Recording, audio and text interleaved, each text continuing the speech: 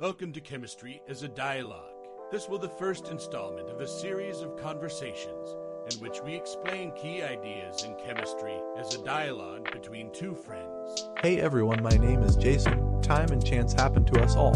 After working as an undergraduate and receiving a fellowship for graduate school, this is timely and an example of paying it forward for others to benefit. Remember the concepts. Use the accessible organic chemistry guidebook on Apple Books and Barnes & Noble, and use different methods for healthy positive reinforcement. It is true that repetition and practice helps reinforce the concepts. You can do it with the capability and a hopeful, realistic outlook. Hey everyone, my name is Lebron, and this conversation is dedicated to the tens of people who have helped and inspired me. Specifically my parents, my brother, my sister, and those teachers in university and high school who helped make science accessible to me. Organic chemistry is a subject that requires effort, focus, and skill. These foundations have been selected after guided review and observation as to what concepts facilitate and support a good understanding as a student progresses through this discipline in chemistry. These foundations from the moiety to the metallics highlight with conceptual focus key ideas, points, and memory aids to support your success in organic chemistry. Learning organic chemistry is similar to building a house.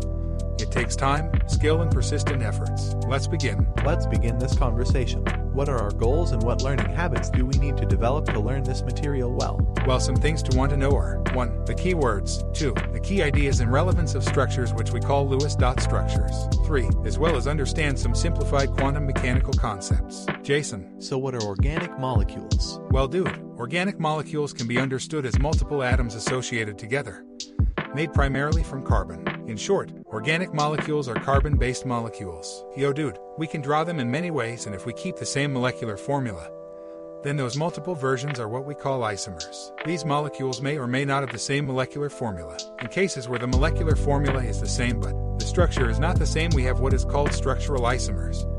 The constitution or connectivity is not the same, we have what is called constitutional isomers. And if the arrangement in 3D space is not the same, we have what is called stereoisomers. I have heard of stereoisomers, especially when my friends talk about medicines. Something about some R and S anyways. Are there subclasses of stereoisomers? Yeah, there are optical isomers, which are molecules that rotate light differently, and their mirror images are what we call non-superposable, which is a fancy way of saying when they are placed on top of each other like a pair of someone's hands, they don't match up perfectly. And bro, as you were talking about, enantiomers are normally designated by R or S, which stands for rectus or sinister. Wow, this is cool. So are there other types of stereoisomers? Lebron. Yeah, also there are geometric isomers, which are molecules that have non-identical mirror images.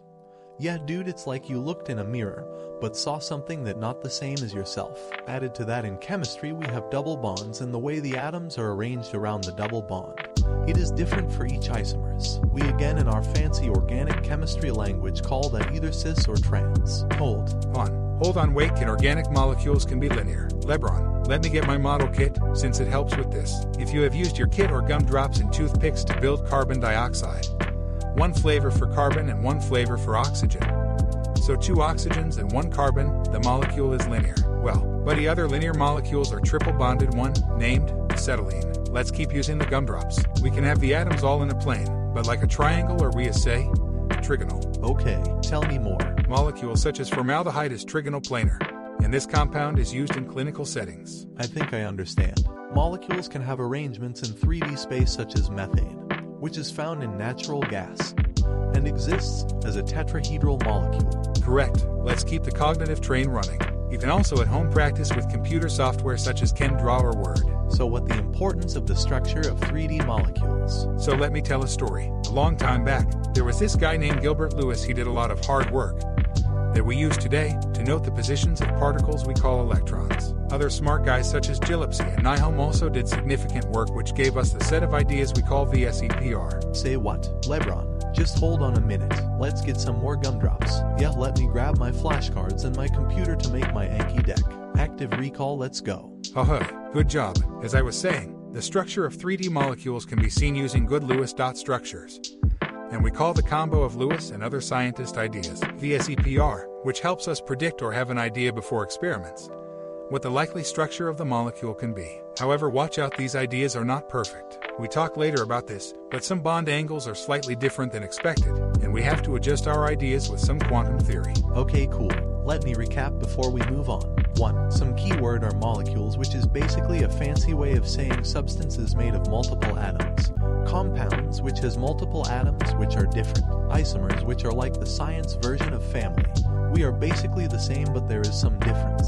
What did I forget? Q. Forgot the skill that needs gumdrops. The SEPR. Oh yeah, that is the theory that allows us to have a possible idea of what the molecule's structure in 3D is, right? Correct. Also remember, electrons are what we want to keep as far as possible. Since our buddy Coulomb taught us, like repel and opposites attract. Lebron. Also there is the mixing of orbital flavors, which we call hybridization, a mathematical mixing. And depending of the shape we see a different combo or orbitals. Linear sp, trigonal planar sp2, tetrahedral sp3, and other shapes you can check on internet.